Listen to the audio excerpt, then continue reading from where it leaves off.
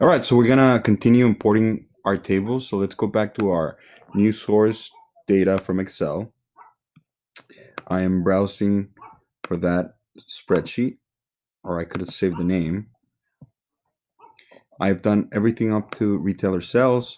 So let's go ahead and do the retailer sales items, which is the most difficult one, because in this particular table, you have to make sure that these two items become the primary key. So for that purpose, we are not going to select the primary key at this point. But let's just check the data types. Short text, that is a short text. That should be a currency field, and that should be a double.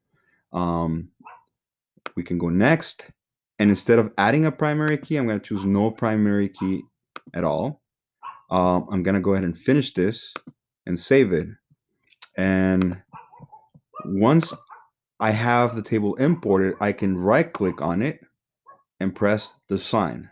Or I could have gone to home and selected that, and I could have done the sign view as well. The way that we create a primary key, as we have done it before, is by pressing the primary key. But in this case, we have to select the gray box that's on the left of the field name, and I can press Control or Shift and go to the next field, so I can grab those two or highlight both of those fields, and then I'm going to make a composite key by pressing the primary key on both of those tables.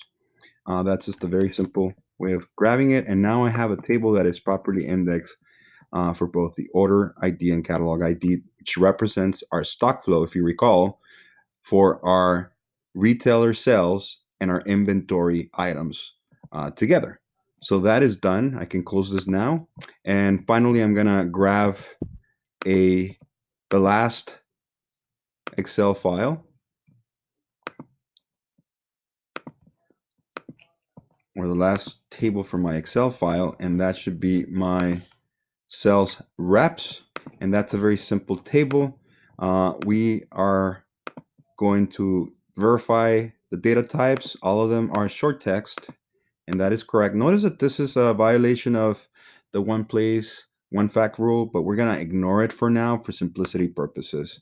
And we're going to choose my sales rep, or our sales rep ID, as our primary key, and we can finish that and save it. And that is it as far as saving